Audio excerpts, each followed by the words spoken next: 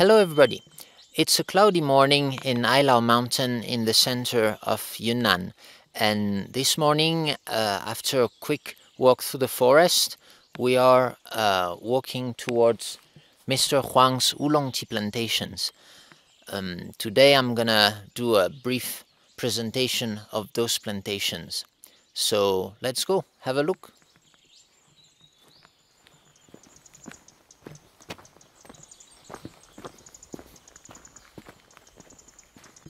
So, as we are closing into the plantations, I'd like to first have a few words about the environment. So you can see that the plantation is there and it's located on a heavy slope. So the area is like one huge mountain, and it's a mountain range actually made of several smaller hills. And so like one of these hills, like the tea you can see is on a small hill, and you have a small valley here, and there is a marsh actually in that small valley. So if you want to walk through it, your feet will get very wet. So this explains the lack of forest here, and it's interesting because most of the area is forested, but in those small valleys between two hills we can have a kind of like a marsh like it is here. And if you look at the forest, so we can look at the forest here, for example, it's interesting because it almost reminds me of some parts of my hometown. The forest is covered in moss. You can see the moss on the soil, and also a lot of moss growing on the tree. These forests are very old because they are part of that national park, and apparently, well, I think you can consider them primary forests. They might be over 1,000 years old, and so basically you consider a primary forest when the oldest individuals in the ecosystem have completed one life cycle. So because some species, for example, they will only grow after one of the big tree dies and falls on the floor. And so, well, usually we consider 1,000 years, but it will depend on the ecosystem. So I'm not sure if it's primary or not, but it definitely looks more complex in terms of ecosystem than the average forest you would see in Xishuangbanna or in lower areas of Pu'er, in less preserved areas, because you get all that moss on the branches and a lot of parasitic plants. I think one characteristic of those old forests is that the parasitic plants rule the ecosystem actually in terms of getting the resources. So they are parasitic, and all the trees work to feed those parasitic plants, and they tend to hang from the trees. We're at 2,500 meters of altitude, and well, it means that the plants that grow here are different from what we usually find in the tea mountains, because most of the tea mountains down south are more at 1,400, 600, like Lao Banzang is 1,800, but yeah, 2,500, it's really high, and it means that we generally have a different landscape. Now what we can feel in the air, and maybe we can walk towards the plantation at the same time, what we can feel in the air is it's very wet. And it makes sense because we have these old forests which are totally covered in moss, and they act like a big sponge actually when it rains. And these forests are very good at retaining moisture, capturing the rain, and then releasing it progressively through evapotranspiration. And so this has an influence actually on the on tea growth.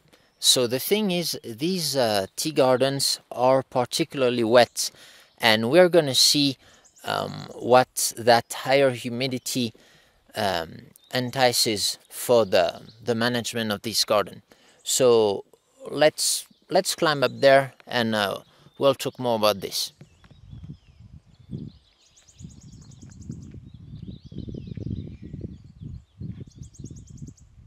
Okay, so we're up here.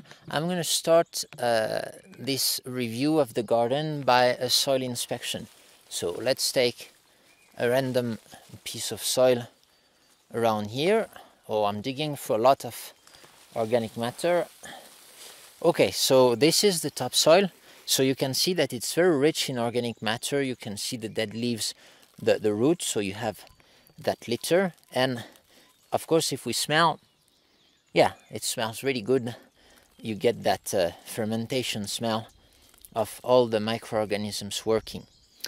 So now if I touch the soil, well, from what I got here, it's very sandy. It seems like it's pure sand, coupled with organic matter. It's also, I guess, that having a high amount of organic matter, it will bind the few clay that we have, and you have a clay organic matter complex, that's called, and that's what gives you that great nutrient and water retention ability.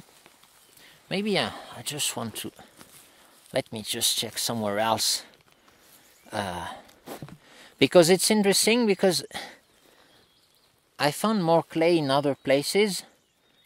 Yeah, but here it's definitely sand. You can see that it doesn't really stick. If you have a lot of clay, it will feel like those skincare products, or you can layer it very thinly on the skin. There is a little bit of it, but not too much. So that's interesting. But something I noticed while walking here is that, well, I still don't understand the soil structure, the general structure. It seems that the soils are very heterogeneous here.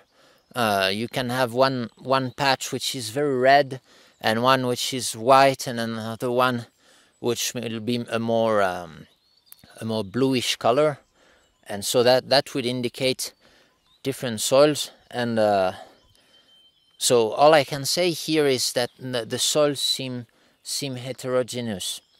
But what's sure is that everywhere we get a lot of organic matter.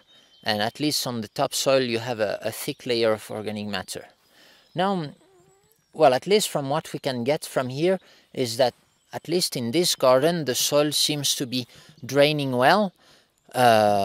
So when it rains, the water goes quickly through the soil. It percolates through the soil, and it will end up in that marsh down there. Now let's go one stage above, and you can see that we're in mid-June now, and the rainy season has already started, and it's starting to rain here, by the way. We have some medium-sized weeds that are growing, so it's normal. As soon as the rainy season starts, all the seeds in the ground will open up, will sprout, and you get that weed. But something interesting here is that if you look there, if you look inside the tea garden, below the bushes, you don't have that many weeds there. And it's thanks to the thick cover that the tea trees form with their leaves. And this is intended by the tea farmer who actually prunes the tea trees in that way, so as to have a thick crown, a thick and wide crown. But you can see that there aren't that many leaves, at least if you look at the tea trees inside. There aren't that many leaves below the canopy, you could say, below the main crown. And so it's good because every leaf needs to do respiration. So if you have lots of leaves, but a lot of them cannot reach sunlight, do not do photosynthesis, well, you're wasting energy. So what you want to achieve, preferably, if you're pruning your tea trees, like it's the case here, you want to have a thick layer of leaves at the top and make sure that that all the leaves will reach the sunlight at some point, and also that all the sunlight is well, that most of the sunlight is captured by the leaves. So if you look at the tea tree from above, you can think how many layers of leaf on average are there in my tree, and this is called the leaf index. And depending on the leaf index and the species, you'll get a percentage of sunlight that will be captured by the leaves.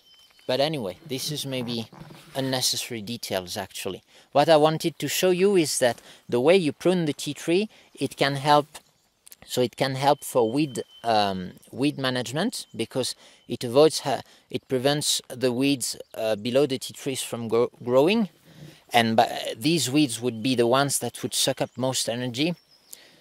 So they're gonna clear the weed probably in a couple of weeks, so as not to allow them to grow too fast, too tall.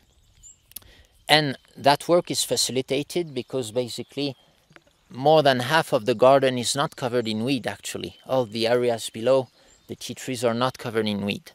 Now the second advantage of this pruning technique, well, you can see if you look at how the garden is designed, the tea picker is here.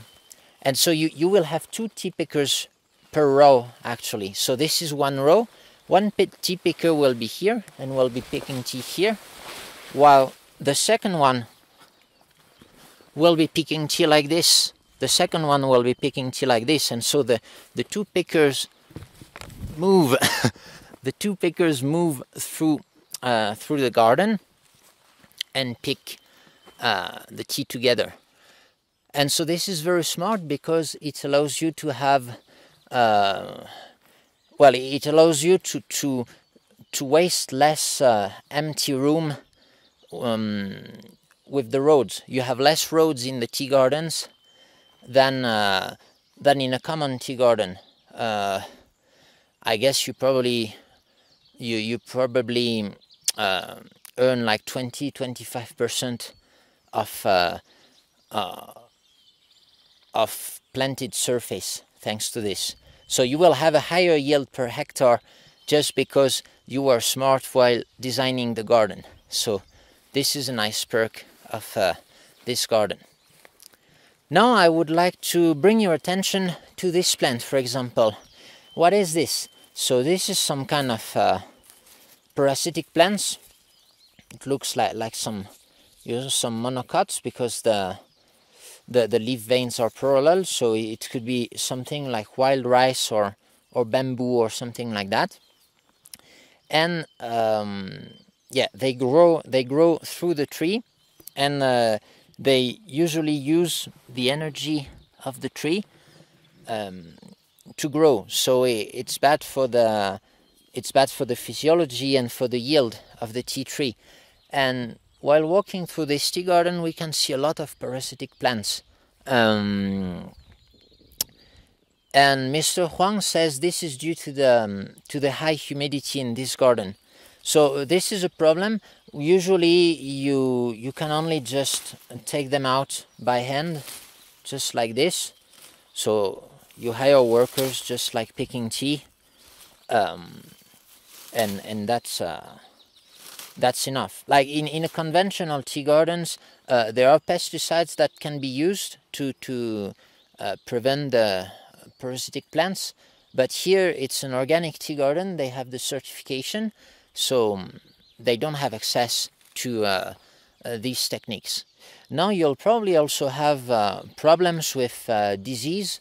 Usually all what's fungi and bacteria, they thrive in wet environments. I don't see much indication of disease here, but probably there are some at some parts in the year. Now, oolong tea gardens are pruned twice a year. This is a requirement for oolong tea. That's how you get that uniform growth. So they are harvested twice a year, and after the just before the harvest, actually, you prune them, okay? And since you've pruned them, all the buds will sprout at the same time. So you only have one very abundant harvest at every season. So once in spring and once in winter. So actually, you could say that now that we're after the harvest, we don't really care that much about some short-term damage that could be done to the tea trees, because anyway, the bushes are going to be pruned probably in a couple of weeks. Okay, so usually when you don't have access to fungicide, pruning is the only technique that you can use to treat any disease problem. You just kill everything, and the fact that there's no leaves, it will make the garden a bit drier, and all these fungi, the stuff will die out. What you can see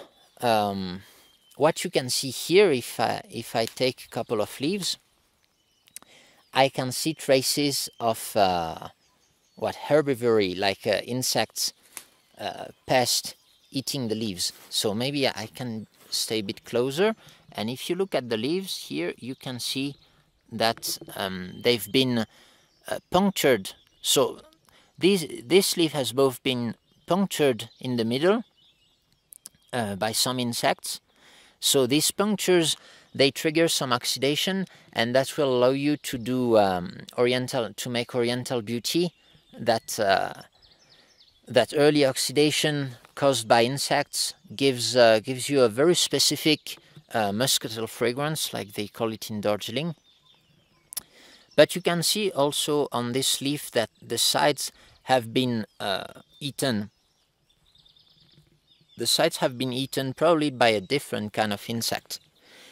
These are fairly mature leaves, so they didn't get that much damage. Maybe I can try to show you some younger leaves. Maybe we can go up there. Let's go. Let's have a look. So you can see that these mature leaves, they are very hard to the touch, and they are not damaged by the pest. It's because generally those pests prefer the slightly tender leaves. I don't see. Oh, I can see here some tender leaves. Yeah, you can see that these leaves are a bit tender, and again, they've been damaged. So you can imagine that for a small leaf, it's a lot of damage. Look at these. Lots of punctures. Unfortunately, there are not enough insects this year to make it worth it making oriental beauty. So this year, Mr. Huang couldn't make oriental beauty. But that's how it is. Oriental beauty is more of an opportunistic tea than something you can be sure to make every year. Oh, now in terms of fertilization, one big difference that you can find here with most oolong tea grown in Taiwan is that it's only fertilized with organic fertilizer as opposed to mineral fertilizer. So organic fertilizer is most of the time compost or some kind of manure, or it can be a mulch. So this is mostly organic matter with a little bit of nutrients in it. Nutrients that just are embedded in the organic matter, and as the organic matter degrades, the nutrients are released. So it's more like a slow, you have a slow release of nutrients. We consider often that it happens over 3 years, the release of nutrients. And they are not huge in number, the nutrients. While most of the time, if you want heavy fertilization, if you want to bring a lot of nutrients quickly, you will use mineral fertilizers, among which most of them nowadays are chemical fertilizers. So it means like, fertilizers that we mine and also for the nitrogen that we capture from the air and that we insert into some matrices, a matrix, just like a pill for a medicine. You put it in the soil and it will degrade, well, depending on the matrix, it will degrade immediately or over several months or even years. But since we're in organic agriculture, the use of chemical fertilizer is not available to the farmer. Okay, so Mr. Huang will only use organic fertilizer, and I think he doesn't use any kind of like organic certified, like non-chemical mineral fertilizer. That would be a possibility, but they are more rare nowadays. So like mineral fertilizer, it could be, for example, ground bones. If you grind the bones, you have a pretty high amount of nutrients in them, so you can release that, and it's more like mineral. But I think he doesn't do it here. So there's a fairly low amount of fertilization here, a fairly low amount of nutrients in the garden. And I think that's what makes the teas so different from the oolong teas you can typically have in Taiwan. I find the teas here usually to be more long brewing, but maybe less fancy, less impressive in the first couple of brews. And I find them to be just a bit like pu'er tea in the way that they are really good teas for the mouthfeel. They are teas that make you feel good. Like sometimes with Taiwanese teas, I can't have more than 2 or 3 oolong, Taiwanese oolong teas in a row because I get very quickly tea drunk. And with Mr. Huang's tea, I found out that I can spend the whole day actually drinking his teas, and they will be less mind-blowing when you smell in the cup or in the first brews. But overall, I would say that I would rate the session very high if you look at the whole session. So, and I'm pretty sure this is very related to the way the fertilization is done, the lack of heavy fertilization here. Now also, you can see that all around here, it's totally surrounded by forest. This forest helps a lot. If you listen out there, you can hear a lot of birds, and these birds will also help control the pest. So I guess you can't have really big herbivores, like bigger insects that would totally destroy your garden here, because the birds would hunt them down. And well, it's not that easy to have birds actually in some environments which are heavily disturbed. The birds tend to be the first kind of animals who get extinct or who take a heavy hit when there's environmental degradation. And so here we can take advantage of the protection as a national park. Here we can take advantage of this biodiversity. It definitely helps, I think, in terms of pest management. Last thing that I want to mention is in this garden, you can look at the biodiversity inside the garden, and you will find that here there's not a heavy shading, not like in the Jingmai natural tea gardens, for example, or not like in a Gushu, and the ancient tea forest that you'd find in Xishuangbanna or Mengku. And actually, I've never seen shade trees in a oolong tea plantation. Because let me remind you that here we're using the sinensis varietal, the small leaf varietal. While for pu'er tea it's a Samika. And they have quite different things usually. Samika is maybe less sensitive to shade related to yield. It's also more resistant to pests and everything. I don't want to talk too much about these differences, but what's sure is I've never seen a shaded oolong tea plantation. But here you can see that Mr. Huang planted or left a couple of trees in the garden while it was established, and you can see that these are very different species of trees. I haven't talked with him about the interest of each species, but you can think of different tactics. So a single tree or just a couple of trees packed together in the garden can be a haven for some natural predators, for example, who will go in the surrounding tea trees, hunt, and will go back in their home, which is the tree in the middle of the garden. Some trees can have repelling properties for some insects.